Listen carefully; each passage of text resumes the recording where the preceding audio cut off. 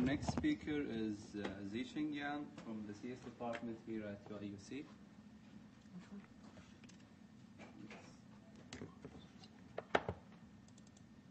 Can you use the PDF version? The PDF? Yeah. Go to the first size.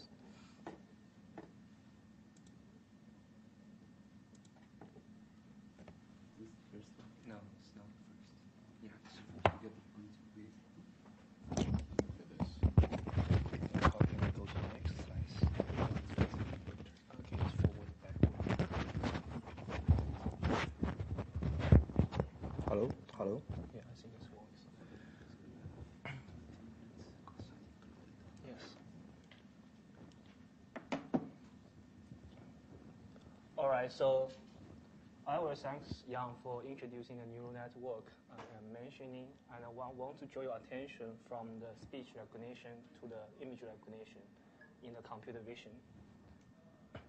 So I'm trying to propose a hierarchical net for the task of the image. Oh, okay. Sorry, I just actually finished the thesis defending this morning, so cannot speak very loudly after 2 hours. You know. Okay, I try to speak as loudly as possible. The problem is that given the input image, I want to identify the label of the most salient object in the image. And in the realistic image, there can be more than one object appearing in the image. So we allow the classifier to give 5 guesses. All right, this is the problem. And the intuition is, let's start with a motivating example. Assume we have 4 categories, like apple, orange, bus, and a train. And visually, the apple image are quite similar to orange images, but the apple image is quite different from the bus images. So that's the intuition. I mean, it's easy to separate apple from the bus, but it's hard to separate the bus from the train. So that means the visual separability between different categories is not even. So how about grouping those categories into some cost category? For example, grouping apple and orange into fruit, and grouping bus and train into transportation vehicle. And after that, for each cost category, all the fun categories within it are quite confusing to each other, and we want to train a specialized expert classifier for that cost category. And once I define n cost categories, I want to train n specialized classifier. So given a test image with ground truth label, for example, apple, if I know it is mostly from the fruit cost category, I can use the specialized classifier for the fruit and do the classification. And I expect the performance will be better than a general purpose classifier. So that's why we call it a hierarchical classifier. And we depends on the category hierarchy. Just a quick question. So do you assume you have labels fruit, apple, or you just have one label? I have the fun category labels at the fun levels, but those cost categories are learned from the data. They are not predefined. Okay. Yeah. And let's assume we can learn the category from the data. I will introduce the learning step later. So the visual category hierarchy can be embedded into a tree structure. So the root node can represent everything. And it's a very simple 2-level hierarchy. Each leaf node represents a cost category. And in each cost category, I simply group those fun categories. And you can see from the images, those fun categories within the same cost category are very visually similar to each other. And they are very challenging to separate one from other. And our idea is, once I train a specialized classifier for each leaf node, that's for each cost category, and in the system, I have overall a single cost category classifier. Tell me, given the test image, that particular specialized classifier is most relevant. I should give more credit to its prediction. So I can use the cost category probability as the weights and compute a weighted sum of all the predictions from expert classifier. So it's a very simple way to combine all the predictions from experts, but with different weights and confidence. and put this idea into the deep convolutional. So deep convolutional is surprisingly successful for the image classification. And how can we build up a hierarchical net? Assume I have a baseline deep net. So first, the image is fed into a bunch of shared layers, and a shared layer extracting some low-level features. And those low-level features are routed along two passes. The first pass, it is received by the cost component. Cost component gives cost predictions over the cost categories. And also, along another pass, low-level features are also received by fun components. Each fun component will give us a fun prediction.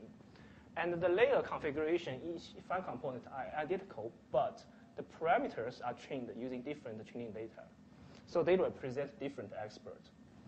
And in the final step, we just calculate a weighted sum, combining all the predictions from the experts, giving them different weights, and we can get a final prediction. So this is the idea of the hierarchical deep net. So let's start with a baseline net. So in the top, this is the 16-layer deep convolutional net, and it's the winning entry of the ImageNet challenge in year 2014. It has basically 16 layers, and what we do is we choose a splitting position, cut the net into two halves, and all the layers on the left side are used as the shared layer. All the layers on the right side get replicated at both cost component and the fun components. It's very time-consuming to design a specific arrangement of the layers. How many neurons should we put in each layer? So when we build up the HDCN, we want to start with a baseline, so we don't have to fine-tune the layer configurations. We choose the splitting position, cut it into two halves, and use the layers on the left as shared layer, use the layers on the right side, and get replicated in both cost and fun components. So the HDCN can be conveniently developed in this way. And we propose to learn the cost categories from the data, assume the data set is not associated with any specific hierarchy. And we know the goal is we want to group the fun categories into cost categories. And it actually can be boiled down as a clustering problem. We want to cluster fun categories into each cluster. Each cluster represents a cost category. And then we want to employ the spectral clustering. And the input is from the confusion matrix that is obtained from the validation set. So if you have n categories, and you get a confusion matrix of size n by n, and each matrix element tells you the confusion score between the category I and the category J. So it's very intuitive. Spectral clustering takes a distance matrix element to measure the dissimilarity between the categories. So confusion matrix and the distance matrix actually are complement to each other, so we can easily transform the confusion matrix into the distance matrix. And the result of the spectral clustering is a disjoint hierarchy. It's a mapping from the fun category to the cost category. And we further propose disjoint cost category is not as good as overlapping cost category. And we further add more fun category to each cost category. I will demonstrate advantage of doing this in the experiments. All right, so we have the architecture of the hierarchical net. So let's train it. Because it has replicated the fun components, and actually the baseline have parameters on the order of several millions. And in this big HDCN, we probably have over like 10 million parameters, and we are not going to train it completely at the first place. So we take a component-wise training strategy. So for the layers, for the weights in the shared layer and the cost component, we copy the parameters from a pre-trained baseline net. For each fun component, if you connect it with the shared layer, it itself will become a complete classifier, and it classifies over a subset of the fun categories. And we can chain it. Once we fix the weights in the shared layer, only chain the weights in the fun components, all the fun components can be chained in parallel. And finally, if the computational cost allows, and we can fine-tune the complete HDCN for more few iterations. At the testing stage, we focus on the scalability of this giant net. Basically, we want to speed up the execution and reduce the memory footprint. So for the conditional execution, which aims to reduce the execution time, we notice for a particular test image, like Apple, maybe only a few cost categories are relevant. That means only a small number of fun components are relevant. Their prediction are useful, but for the remaining fun components, their prediction can be ignored because our cost category classifier will give pretty tiny weights for them. For the layer parameter compression, which can reduce the memory footprint, we notice the parameters in each layer consume a majority of the memory. And in both convo layer and the fully connected layer, the parameters can be represented as the matrices. So we want to compress the matrix. And we choose a simple technique called product quantization. So simply speaking, treat each matrix row as a feature vector, perform k-means on them. And after that, you can represent each matrix row using a single cluster ID that is a single digit. All right, so this is the part of the model. So let's evaluate the model on two data sets. The first data set is a small data set called CIFAR 100. That is, it has 60,000 images for training and testing, and has 100 fun categories. It also defines 10 cost categories from the word semantics, but we assume we don't have it.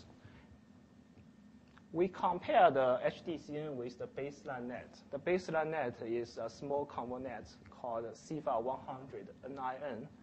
The basic intuition and observation is with HDCN, we can improve the performance by 3%.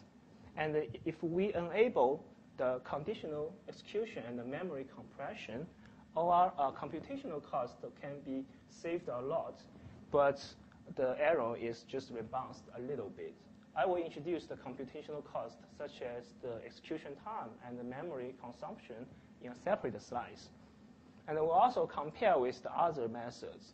So basically, the computational cost of the HDCN is 2 times as much as the baseline. So to make the comparison fair, so when we compare the model averaging, it's actually averaging over 2 separately trained baseline net. So we choose the number of the baseline to be 2, so make the comparison fair. All right, so on this small data set, we can do some internal investigation. For example, when we learn the hierarchy, we run the k-means to infer the number of cost categories. So the number of cost category is actually controlled by the k, and we can actually investigate what is the optimal number for the cost category. And by our experiment, we found out 9 cost categories give us the best performance. And this happens to be close to the inherent definition of the cost category, which has number 10. And we also find that disjoint cost category works not as good as the overlapping cost category.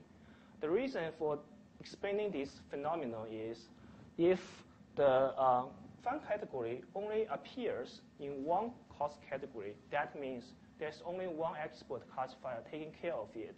If that classifier is making a mistake, so we have no chance to correct it.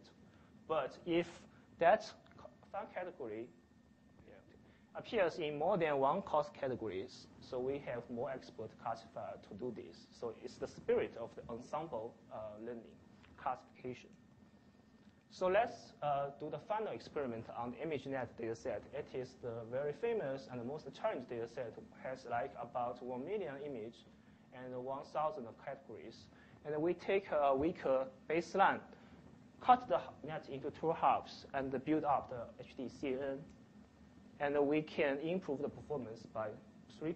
So 3% is actually a very substantial improvement for the ImageNet dataset. And let's do a case study. So numbers is not telling you the whole story. So when the baseline is making a mistake, how the HDCN can make a correct prediction. We basically find out that there are two scenarios. So in this plot, the first column is the input image. The second column is the top 5 prediction from the baseline. The third column is the top 5 prediction from the cost category classifier. So they are actually weights for averaging. The next 3 columns is the prediction from the top 3 expert classifier. And the last one is the final averaged prediction. So baseline is always making mistake in the 2 examples. And for the first example, the hermit crab is actually ranked at the first place in our expert classifier. And when you do the averaging, because that expert classifier gets a very high weights, so it's dominating the final prediction. So in the first scenario, a top expert classifier making a correct prediction, and it's dominating the final prediction. In the second scenario, the ground truth label digital clock is not ranked at the first place by any expert classifier. But when we do the averaging, we can see the digital clock is ranked at the first place. So this is spirit of the ensemble classification. We rely on more than one expert classifier. All right, so the last experiment is we evaluate on the ImageNet, but we use a very strong baseline, the VGD 16-layer baseline, which is the winning entry for the ImageNet challenge. And we are able to improve the performance by 1%. All right, so the last piece is we observed the improved accuracy, but what is the actual cost I pay for that? So basically, I put 3 sections into this table, comparing the memory consumption and the execution time between the baseline and the HDCN. So for example, in the first part, the memory consumption increased by less than 2 times. Execution time is increased by less than 3 times, and we get 3% improvement. So HDCN provides a solution and a trade-off between the efficiency and the accuracy. All right, to summarize the paper, so it's proposing a novel hierarchical net architecture, and it proposes a simple way to learn the visual category hierarchy. For training, we can train all the components in parallel. For testing, we can reduce the execution time and reduce the memory footprint by using the 2 techniques here. This concludes my talk. Thank you.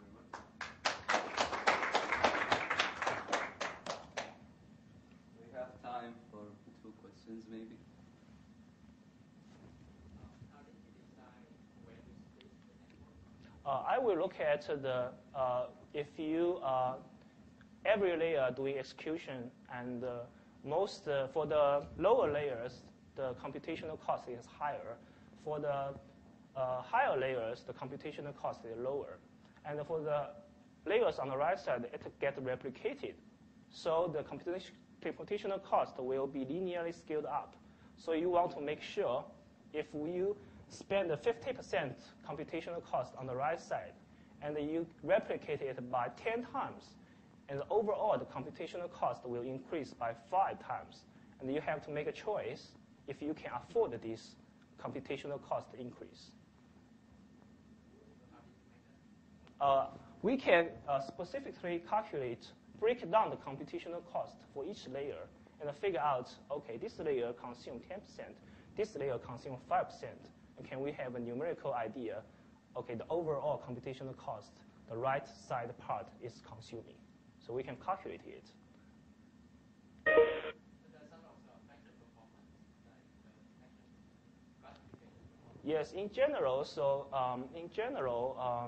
usually we want to say, please keep a significant number of layers on the right side because they get replicated and parameters in those fun components will be different.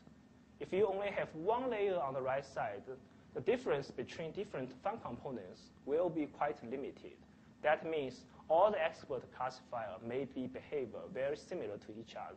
So you don't have greater difference or diversity between the fine component expert classifier. This is not a good thing for our model. So in the extreme case, if all the layers are replicated and there's no shared layer, and the whole model just decrease back to the simple model average, right?